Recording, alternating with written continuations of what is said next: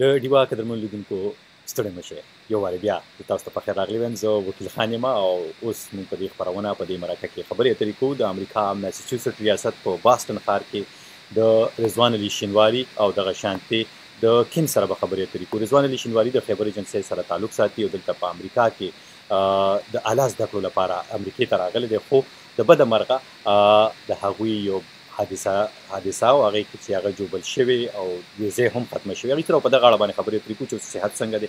کین د هغوی ملګری دی، کین او هغه د رضوان سره مرسته کوي. دا وخت یې موږ سره دواړه رضوان علي شینواری او کین موږ سره د سکایپ په لیکه باندې د میساچوسټ ایالت نه په دې خپرونه کې په دې پروګرام کې مېلمانه شوي دي. رضوان په خیر راغلی او تاسو ته په خیر راغلی وایو. and کین ویلکم. ستړی مشه. ستړی مشه، تاسو ستړی مشه. Oh, you speak Pashto too? Oh, just a few words. Just a few words. Okay. Rizwan, I'll start with Rizwan, Ken, if it's okay with you. Okay. زبا د رضوان سره خبرې اترې پیل کوم. رضوان څنګه صحت دې څنګه دی، طبیعت دې څنګه دی، اوس څنګه یې؟ سلامونه، ستړي مشه، ټول په خیر راغلی او ډیره مهرباني وکیل خان چې دوباره مونږ ته موقع راکړه. اوس الحمدلله ګزاره کېږي، لکه ټریټمنټ روان دی او چې کوم ارتوپیډیک مسله وه، د هډوکو مسله وه، هغه خیر سره حل شوه. نو اوس دا یورالوجي مسله ده، هغه داسې تقریبا 50% ورته وویل یا 80% ورته ووایم. صحیح. تاسو وایئ چې ښه اړخ د صحت هم روان دی. زه به غواړم چې شروع د دغه ځای نه وکړئ. رضوان علي شینواری د خیبر ایجنسۍ سره تعلق ساتي تاسو، او شروع د هغه ځای نه وکړئ. امریکې ته څنګه راغلي، سمه پېښه راسره وشوه او اوس په کوم حالت کې تاسو یې هغه زموږ اورېدونکو ته ووایئ. مننه به وي. مهرباني. زه امریکې ته په جون کې راغلی وم. یو پروګرام و چې هغه زموږ چې کومه یو اداره ده، هایر ایجوکیشن کمیشن، د تعلیمي سپورټ په باره کې یو اداره ده. نو هغې زه دلته رالیږلی یم 6 میاشتو ریسرچ دپاره. ریسرچ زما چې کوم نیچر وه داسې و چې هلته پاکستان کې نور نه کېدو. نو دې ځای کې زما ملاقاتونه و چا سره، نو هغې وجې نه هغې دپاره زه دلته راغلم. نو دا هغوی طرفه سپانسرډ و، لکه مطلب چې کوم خرچه مرچه وه د هغې ادارې طرفه وه. او بیا چې راغلم دویمه میاشت کې دلته داسې یو اکسیډنټ وشو چې په هغه کې زه زخمي شوم، ما هډوکي خپه ماته شوي او نورې لږې مسلې وې راته. نو علاج روان دی اوس هم، مطلب اګست نه واله تر اوسه پورې تقریبا د هډوکو چې کوم هغه وه خو الحمدلله کور شو.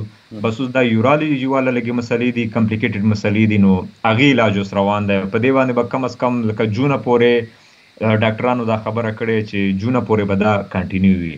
صحیح. ښه، خو ستاسو ویزا چې کومه تاسو ته میلاو شوې، تاسو د HEC هایر ایجوکیشن په پروګرام کې راغلي دلته امریکې ته، او هغه د 6 میاشتو پروګرام د 6 میاشتو نه زیات چې تاسو ویزا چې ختمه شوې، دغه راته لږ ووایئ هغې سره بیا څه. په دې کې دا و چې لکه اوله خبره دا چې اکسیډنټ چې څنګه وشو، نو ما خپلې ادارې هلته په پاکستان کې هغه کړې، رابطه مو ورسره وکړه چې دا مسله ما سره وشوه. ما ته نه وه پته چې دا زما مسله به ډېره زیاته کمپلیکیټډ وي که نه، او ما ته به د دوی هیلپ ضرورت وي. نو په دسمبر کې زما ویزا ختمې ده او په جنوري کې ګریس پیریډ و، لکه ویزې نه بعد 2 میاشت پورې ته پاتې کېدی شي په امریکا کې که نه. نو بیا دا زما یونیورسټۍ چې کوم یونیورسټۍ ته زه راغلی یم، دوی ما سره دا ښه وکړل چې ما ته لایر راکړو. هغه لایر خرچه دوی برداشت کړه، او زما چې کوم دی د لکه اول زه په جې ویزا باندې راغلی یم، او اوس ما B2 ویزې ته اپلای وکړم، میډیکل ویزا ده دا. نو ټیکنیکلي زه اوس په هغه ویزا باندې یم، او ما سره جونه پورې ټین دی. جون نه بعد ان کیس خدا نه خواسته که علاج هم ایکسټینډ شو، نو زه به دې پیله دا ویزا علم، او دا به بیا زه په خپله خرچه باندې $5000 تقریبا په ایکسټنشن باندې خرچه راځي که نه، زما په ذمه باندې. یا صحیح. خو دلته کې تاسو نه نور تپوسونه هم لرم. Ken, if you can tell me how you know Rizwan. Rizwan is a PhD student at the University of Massachusetts in Amherst, Massachusetts. That's where I live. I also work for the University of Massachusetts. And we met through common friends. I have traveled to Pakistan twice in the last several years, and so I've gotten to know Pakistani people here in Amherst, and so we met through common friends. Okay, you met through common friends. تر منو لیدونکو د کین چې څوک د رضوان ملګری دی، رضوان څنګه پیژنې؟ رضوان د خیبر ایجنسۍ سره تعلق ساتي، دلته کې د یو زنانه لخوا هغه په موټر باندې هم وخلی شي او دا وخت علاج هم روان دی خو وایي چې د یو شمېر ستونزو سره مخ دی هغې سره خبرې پرې کوو خو کین نه مې تپوس وکړو چې رضوان څنګه پېژنې نو کین وایي چې زه د یونیورسټي اف میساچوسټ کې کار کوم او رضوان سره د پاکستان ته هم کین وایي چې زه 2 پیرې تللی یم او دغه شان دلته چې کوم طالب علمان راځي امریکې ته نو هغې زمونږ چې کوم ملاقاتونه وي نو هغه کېږي او رضوان په دغه طریقه باندې دوی پېژني Ken, Rizwan told me that you've been helping him a lot, driving him here and there, so like, you know, taking him to the hospital, and you've been a big help to him. Tell me about that. What kind of help you are doing for him? So what's interesting is that Rizwan and I met for the first time for coffee, and I think 3 or 4 days later was his accident. And so I immediately, once I knew that he was in the hospital, I immediately went to the hospital knowing that he knew very few people here. And I visited him in the hospital and just offered my help in any way that I could assist with him. And that was to understand the things that his doctors were telling him. Okay. Also, with the accident, whether or not we should talk to a lawyer. And then there were insurance problems. So, I've never been in a bike accident, and thankfully I've never been in a car accident. But I understand some of these things about medicine and about insurance and about the legal system. And also just to be able to spend time with him as he was in the hospital and being able to give him some friendship since his family was so far away. Right. Okay, let me translate that to our audience. کین د رضوان ملګری دی وایي چې 2 ورځې مخکې موږ ملو شوي چې هم اوس کله یو ځای باندې په 3مه ورځ باندې زه خبر شوم چې د رضوان علي شینواری په میساچوسټ ریاست کې اکسیډنټ شوی دی او هغه د یو زنانه لخوا په موټر باندې وخوړی شوی په سایکل باندې روان و نو ما ته دا پته وه چې رضوان ډېر کم خلک په میساچوسټ کې پیژني امریکې ته نوی راغلی دی نو زه ولې هسپتال ته لاړم او د هغې نه پس چې کوم دی نو د هغه ډاکټرانو سره ملو شوم ډاکټرانو نه مې ځان پوه کړو چې د صورتحال څنګه دی ځکه چې کورنۍ د ده لرې وه په پاکستان په خیبر ضلعې کې وه نو د سره ما مرسته شروع کړله او دلته کې مې ورسره منډې تړلې شروع کړې او کم بیک ټو رضوان ستا اړخ ته راځم چې اکسیډنټ یې وشولو او هسپتال ته وړل شوې او دلته کې نو بیا انشورنس پکار وي بیمې پکار وي دغه شانتې هسپتال بیلونه دغه راته لږ واضحه کوي اوس تا دې وخت کې چې فاینانشل مالي مرسته راسره کم ځای نه کېږي د امریکې حکومت د سره کوي د پاکستان سفارت د سره کوي څوک د سره مرسته کوي په دغه بیلونو دغه پیسو ورکولو کې د پوینټ نه مخکې صرف یو د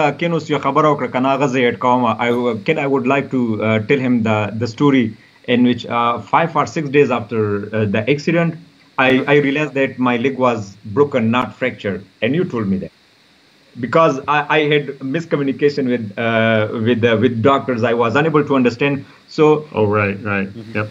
So no لکه 15 شپږم اور ځکه چې ډاکټرانو چې کوم هغه انګریزي وه ما ته صحیح مطلب په هغه باندې نه راتله نو کین ما ته ویل چې رضوان ستا خپه فریکچر نه ده کریکس نه دي پکې راغلي ماته شوې ده 15 شپږم ورځ باندې ما ته نو لکه دوی ما سره ډېر هیلپ وکړو اوس په دې هغه باندې چې کوم مرستې خبره ده دې ځای کې لکه چې کله اکسیډنټ وشو په دسمبر کې مونږ لیټر ولېږلې هایر ایجوکیشن کمیشن ته او نورې چې کومې ادارې وې نو ریکویسټ مو ورته وکړي چې یاره ډېره غټه خرچه په موږ باندې راغلې ده اوس ما چې کوم نیم علاج لکه د ارتوپیډیک د هډوکو علاج چې کوم شو په هغې باندې څه $150 خرچه راغلې ده نو هغه خرچه خو فلحال انشورنس پې کړې ده خو هغې کې هم ډېره غټه حصه ده غټ پرسنټیج دی چې به زه پې کوم زما ذمهداري ده مونږ ریکویسټ وکړو ادارو ته چې یاره دا مسله ده اول خو انیشلی زمونږ ریکویسټ پیله حصه دا وه چې مونږ ته فلحال دومره فنډ میلاو شي چې د دې ځای کې چې کوم سروایول دی که نه هغه وشي په هغه نه بعد بیا چې کوم د انشورنس ایکسپینډیچرز دي که نه هغې په باره کې به بیا مونږ سوچ کوو ځکه چې انشورنس چې کوم ایکسپینډیچر وه خو مطلب د هیچا په استطاعت کې هم نشته $50,000 یا $80,000 یا $80,000 چې هر څومره مې که نه نو مونږ دوی ته دا ریکویسټ وکړو خو بیا تقریبا داسې یو څو هفتې مخکې د ایمبیسۍ طرفه یو هغه راغی یو چیک راغی نو هغې کې دوی یو $4,800 $4,800 د ایمبیسۍ طرفه چې تاسو ته ملو شو بالکل نو ایچ سی هم بار ایمیلونه راته کوي او زما چې کومه اداره ده نسټ هغه هم بار ایمیلونه کوي چې مونږ کوشش کوو خو فلحال داسې څه مطلب سیټسفیکټري ریسپانس نه ملا شو او زه اوس په داسې سټیج باندې یم چې 13 هفته زما یو اپوینټمنټ و هسپتال ته لاړم نو ځکه چې د انشورنس کاوتو باندې زه نه پوهېږم نو هغه هسپتال هغه د ماته داسې ایکسپلینیشن راکړو چې یاره رضوانه ته ډیفالټر شوی او دا اپوینټمنټ چې کوم ستا نن اپوینټمنټ ته دا به مطلب ته کوپې ورکوې کوم مطلب ته به پیسې ورکوې دې دپاره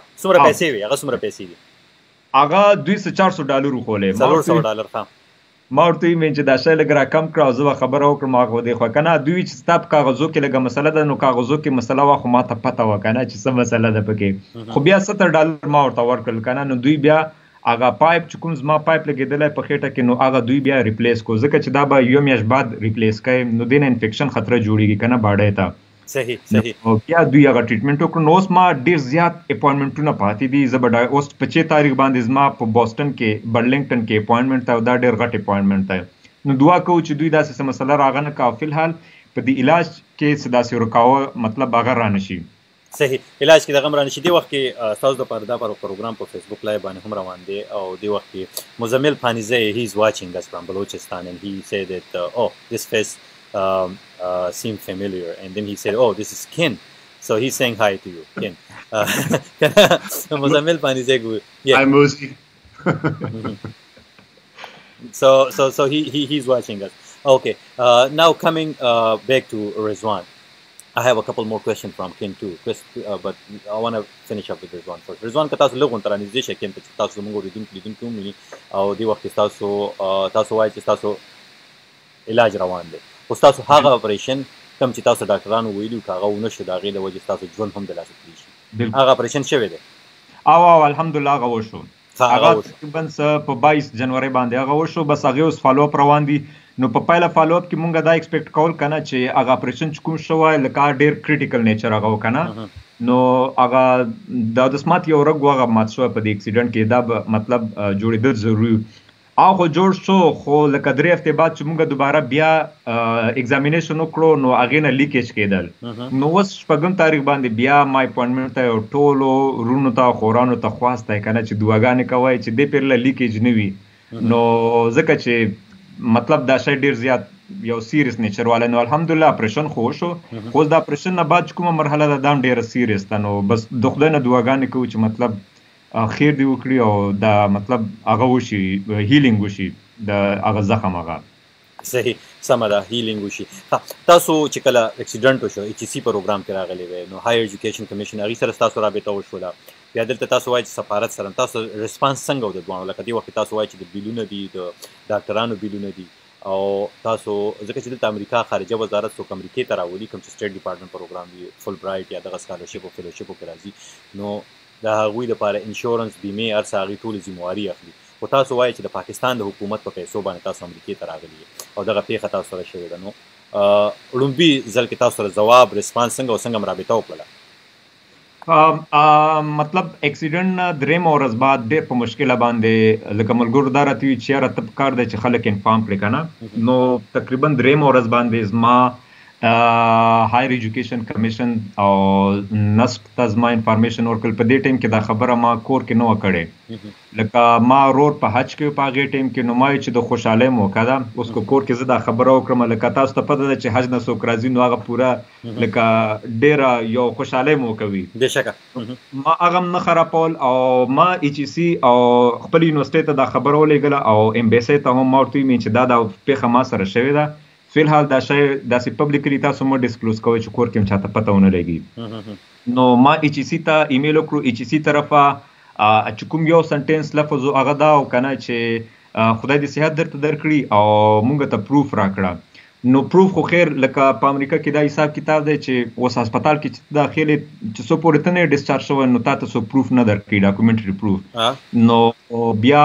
یا لکه زه 16 ورځې یو پروت وم په هسپتال کې او بیا 15 ورځې چې ډسچارج شوم 15 ورځ باندې بیا ما ته انفیکشن وشو مسله راته وشوه زه بیا 16 که 18 ورځې زه بیا په هسپتال کې اډمیټډ شوم نو هغه نه بعد چې کله ما ته پروف راغلل ما دوی سره شیر کړل نو هغې ټایم نه ایچ سی سره خاص کر زما رابطه روانه ده پرون یو ایمیل راته وکړو چې رضوان ستاسو کیس مونږه په پروسس کې روان کړی دی او په اپریل کې یو میټینګ کیږي په کې به کنسیډر کیږي نو زه نه پوهېږم چې هغو ته څه جواب ورکړم صحیح ها خو دلته کې سفارتخانې تاسو وایي چې $4,800 تاسو درکړي دي او دلته اکثره مطلب دا خو کار هم وي د یو سفارت یا د کنسولیټ چې په نورو هیوادونو کې چې د خپلو خلکو خدمت وکړي.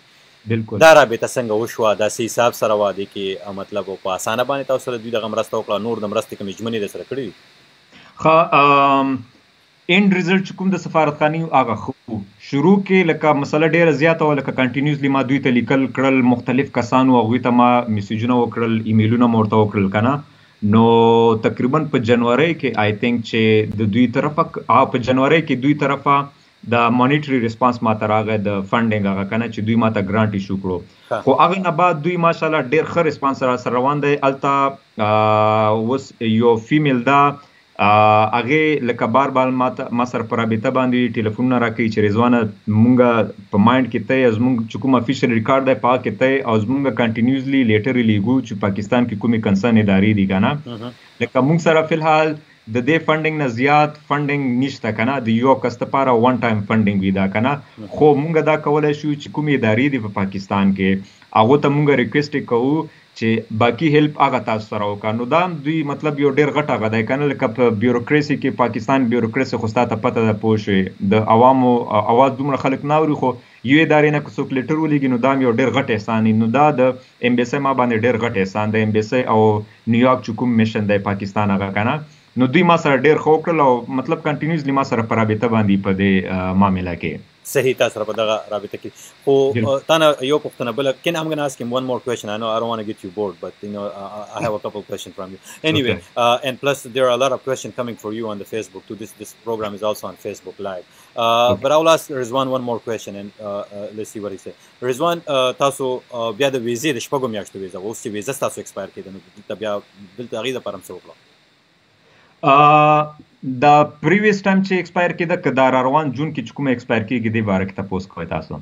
د ایچ سی چې کومه ویزه باندې تاسو راغلي وئ تاسو په جیون باندې چې راغلي وئ او جیون باندې راغلي وو په جنوري کې ایکسپایر شو کنه. نو بیا دلته مونږ میټینګونه وکړل د یونیورسيټي اف میساچوسټس کنه ایډمنسټریشن سره. خدا ډیر خو لکه سټیټ ډپارټمنټ هم زه مشکور یم، لکه اوله ماغو افر راکړی وراته او چونکې د دې ویزې سپیسیفیک کنډیشن دا دی چې تبا میکسیمم اته میاشتې تیرول شي هغې نه بعد ته نشي تیرولی که نه، لکه دې سټیټس به ته بدلی. نو بیا سټیټ ډپارټمنټ یونیورسټۍ ته ویل چې یاره تاسو سره کاپوریشن وکړئ او مونږ طرفه داسې ساغه نشته، خو مونږ طرفه صرف دا کولی شو چې کینکیز دوی فیملی طرفه څوک راځي مونږ په ویزه کې هیلپ ورسره کړی شو که نه. د سټیټ ډپارټمنټ د امریکې خارجه وزارت وي او بالکل بالکل دوی دا خبره لکه ماته بار بار د یونیورسټۍ چې کوم ایډمنسټریشن په ایمیلونو کې دا خبره ماته کړه چې یاره تاسو په کار وي نو هغه ته مونږ مطلب سټیټ ډپارټمنټ دا خبره کوي. نو ما ډیره زیاته شکریه ورته ادا کړه، لکه هیومانیټیرین بیسس باندې دوی دا کیس کنسیډر کړو. ما لایف واقعي چې مطلب هغه ټایم کې ماته ضرورت و، خو چونکې ټیکنیکل ریزن چې هغې وجې نه لکه فنډینګ کمایو او نورې ډېر داسې مسلې چې هغې وجې نه مطلب کور نه ما څوک هغه نه کړل که نه. چې په جنوري کې زما ویزا ایکسپایر شو، بیا دوی دا ویل چې یاره دلته چونکې لیګل پروسس نه به تېرېږي، ویزې سټیټس چینج کولو لپاره به مطلب لایر نیسي که نه. نو هغوی دپاره بیا دوی ماته لایر راکړو او هغې خرچه دوی برداشت کړه. هغې لایر چې کوم دی کیس فایل کړو او اوس فی الحال ما سره جونه پورې ټایم دی. نو لکه کیس فیصله خو به په هغې کې به ټایم لګي ول یا اته میاشتې به لګي، خو جون نه مخکې یا جون په اینډ کې یا په جولای په سټارټ کې به زه یو اس بارډر نه وځم. یو اس بارډر نه بوځې دلته نه بځې. Coming back to Ken, and there's a question for you, and it's Panizeh, Muzammil Panizeh is asking Ken, and he's saying that please ask Ken how he helped our Pakistani brother and when he came to know about his accident. So there are several friends of mine that are here in Amherst that are either from Pakistan or they're Americans who have traveled to Pakistan. Okay. And, so there are my friend Becky, my friend who's American, my friend Arbab, who's actually from Quetta. They live here in Amherst, and so they are really the people that I've relied on to introduce me to many people in this area from Pakistan. So so Rizwan and I met on campus, and we just got to know each other a little bit, and then it was just a few days later that he had his accident, and I found out through Becky that he was in the hospital, and I found out very quickly how to get a hold of him, and then visited him in the hospital. And so Our friendship has been kind of formed unformed on that accident, but we also find time to talk about things that have nothing to do with his accident. We get to know each other. He's met my kids. He's been to my house. He came to a Christmas celebration at my house with my wife's family. So we've spent much more time together than just sitting in the hospital or talking about insurance. So we've had a much more interesting friendship than just talking about those things. Okay, I'll translate that for our audience. کدمون لیدونکو په فیسبوک باندې یو پنه راغلی مزمل باندې ځای کړی وه د کین نه وایي چې کین نه تپوس وکړه چې د رضوان سره څنګه مرسته وکړه او څنګه میلو شو. نو کین وایي چې زه په میساچوسټس امهرست کې پاتې کېږم او دغلته کې میساچوسټس یونیورسټۍ کې دې کار هم کوي. زه څو ورځې مخکې د رضوان سره میلو شوی یم او رضوان سره چې میلو شوم د هغې نه 3 ورځې پس ما ته پته ولګېده چې رضوان اکسیډنټ شوی دی. هغه په سایکل روان و، ګاډي وهلی دی، د هغې سره د هغه هډوکي هم مات شوي دي او دغه شانتې په هسپتال کې پروت دی. نو زه بیا لړم هلته کې هغه سره میلو شوم او دلته په میساچوسټس کې دې وایي چې د رضوان نه علاوه د نور هم پاکستانیان پېژني، لکه ارباب صاحب یادي، ارباب صاحب د بلوچستان سره تعلق ساتي، ارباب کاسۍ هغه پېژنم دغه شانتې ورسره چې کوم دی. نو زما نور ملګري دي چې هغه امریکنیان دي، خو پاکستان ته ډېر ځي راځي، چکر وهي دي، د هغې په ترو باندې ډېر پاکستانیان پېژنم. او دې دا هم وایي چې رضوان یوازې زموږ په هسپتال کې ملاقات نه دی شوی، یا هسپتال کې مرسته نه یا د انشورنس خبرې نه، بلکې رضوان زما کور ته هم راغلی دی، زما مېرمن سره هم میلو شوی دی، زما بچو سره هم میلو شوی دی او دغه شانتې یو شمېر مطلب زمونږ تګ راتګ دی، زمونږ دغه تعلق د اوس یو پوخ تعلق جوړ شوی دا کین وایي. Okay, coming back to you, Ken, and my question from you is that a lot of Pakistani people from Pakistan, all over the world, I would say, but especially from Pakistan, I will talk about. They come to the US on HEC's program or either on the State Department program, Fulbright, and those things and those such program. And then you guys walk them around to the universities and walk them around to Massachusetts. So tell me about that program that you guys do.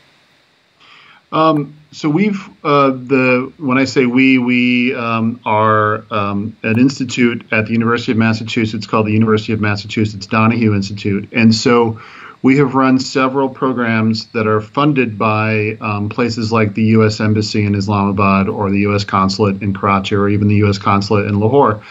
And our main program is a student program, a college student program that brings groups of, I'd say, about 30 students per year to the campus at the University of Massachusetts. And these students are interested in public policy and democracy. And so we teach them classes here on campus, but also take them to places like Boston, to Washington, D.C., to New York City, to Virginia, and show them historical places, but they also have a chance to discuss democracy in the United States. They also talk about Pakistani politics. And so we've done that program for many years. We just ended a program with Balochistan, and that was a program specifically for entrepreneurship. So we worked with management sciences students for that. And there's a smaller program with political science, but that's a worldwide program where we bring political science professors also to the campus at the University of Massachusetts. Okay. کدمون اردوونکو کین وایي چې دغه رقم پروګرامونه د دوی چې کوم دي نو یو شمېر پروګرامونه یې پای کې طالب علمان د پاکستان نه راځي دلته امریکا ته او د امریکا په اړه باندې زده کړې کوي او بیا دغه شانتې هغوی چې پاکستان کې کوم کلتور یا کوم حساب سره زده کړي نو هغه دلته کې امریکایان هم خبرې کوي. دغه حساب سره دوی وایي چې دوی اوس یو پروګرام ختم کړو د ډېرو خبرو نه جوړ او هغه دا وایي چې دغه پروګرام د بلوچستان نه سټوډنټان راغلي او هغه سټوډنټانو کوم چې مطلب د کاروبار په اړه زده کړې کوي هغوی راغلي. But Ken, my question from you is that what other program that you have, what are the different programs that you guys invite students from Pakistan or the rest of the world that comes to Massachusetts or America and then you guys teach them here? What other programs you have? What are the programs, like you just mentioned, entrepreneurship? Outside of Pakistan, we have a Fulbright program that's specifically for people from Argentina. And so those are young professionals. They are not college students, but those are young professionals who are in government agencies. And it's also a focus on public policy and democracy. We also ran another program for Southeast Asia. So it was like Indonesia and Malaysia and Vietnam. That program ran for about 5 years, and these programs just have a 3 or 5 year lifespan, and so we run those programs until the funding runs out. Who are funding it? It's always the U.S. Department of State. Okay. And so that includes the embassy. The embassy in Islamabad is actually the actual office that we work with is the embassy in Islamabad for some of the programs or the consulate in Karachi. Okay, and I'm sorry to cut you off, but I think if I say that if somebody wants to apply to it, they have to go to the United States Education Foundation for Pakistan? They to apply for these programs, they would need to go to the through the U.S. Department of State. I'm forgetting the name of the specific office, but the college student program that I was talking about that we've run for about 10 years in a row, the shortened version is called SUSI, SUSI, and it stands for the Study of the United States Institutes, and it's SUSI, SUSI. Okay. Okay. Let me translate that for our audience. کله من اردن کو دی کین وای چې یو شمېر پروګرامونه چې پاره کې طالب علمان د پاکستان نه امریکې ته راځي پاره کې مختلف پروګرامونه ټول پروګرامونه زیاتره چې کوم د امریکا خارجه وزارت کې داغوي فانډډ دي دغه په دغه پیسو باندې وي د کې دی وی چې داسې پروګرامونه هم شته کوم چې پروفیشنل دي یعنی نوکر پیشه خلک دي داغي لپاره هم پروګرامونه شته هغه پکې هم راځي دی پکې یو سوسی SUSI. That's what you said, right, Ken? Yes. That's the program. دغه پروګرام دی چې د کې خلک دیتا اپلای کولی شي او په دغه پروګرام کې هم طالب علمان دلته راشي او خپل زده کړې کوي طالب علمان او طالب علمان سره پروفیشنل کوم چې په نوکرو باندې بوخت دي. رضوان هم داسې خبره ده کنه؟ بالکل. Ken, coming back to you and one more question from you, and that would be in the 5th month of every year you guys arrange a program in Massachusetts and in which you show like different culture activities especially related to Pakistan. Tell me about that. Okay, so through our travels in Pakistan, we met an artist group in Karachi called Pulpati, and Pulpati does they do truck art in Karachi, and so we met them through the consulate, through the American consulate in Karachi, and we helped them paint a truck in Karachi, for example, a couple of years ago. They came to the United States last year, and they came to Amherst, to where we live, and they painted a bus here in Amherst in the style of Pakistani truck art. And so this bus is actually used to transport people between downtown Amherst, which is about 3 or 4 miles away from the campus, to the campus. Okay. And so it goes back and forth, and so as it drives back and forth, people see this truck art. So in May, on May 2nd, there will be an art exhibit, which is really the bus itself will be an art exhibit. It will show Pakistani art. I will be there. Rizwan will be there. Other friends will be there to translate the different expressions. There's Urdu expressions on the bus, and also the different imagery. And so it's really I'm sorry to cut you off, but is it going to only be in Urdu or other language or Pashto? What are the languages that you guys? I think it's just Urdu. I think there may be now.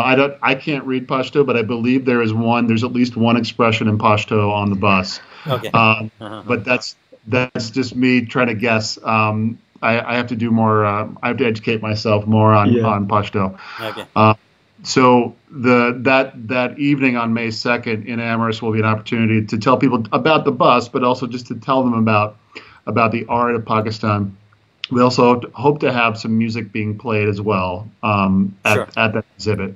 So this is really just, again, an opportunity to talk about Pakistan in a way that maybe a lot of people don't necessarily hear about Pakistan. And this is like the softer image, sort of the peaceful image of Pakistan. Peaceful image of Pakistan. کدمنو پتونکو لیدونکو کین وای چې هر کال د مې په میاشت کې دوی یو غونډه را جوړوي په میساچوسټ ریاست کې په امهرست ښار کې او دغه کې دوی د مختلفو هیوادونو کلتورونه ښایي په دغه کې یو کلتور یا چې کوم هغه د پاکستان هم ښودل کېږي په پاکستان کې چې په بسونو او ټرکونو باندې کوم لیکل شوي هغه رقم لیکل هغه شانتې بسونه یا ټرکونه سجاول یا ښکلي کول هم پکې وي سږ کال به هم دوی د مې په 2مه نیټه باندې به دغه غونډه کېږي او په دغه بسونو باندې لیکل شوي وي دغه چې کوم لیکل شوي دا دوی وایي چې د پاکستان د سند صوبې کراچۍ ښار نه دوی ځان سره یو آرټسټ یو اداکار یا مطلب یو هنرمند راوستي او هغه په دغه لیکل کوي او هلته نه دغه زده کړې کړي دي چې پاکستان کې مې دغه څه لیدلي اوس دغه څه دلته وروړو سږ کال به هم دغه شانتي ویناګانې هم پکې د پښتو لیکل به هم پکې وي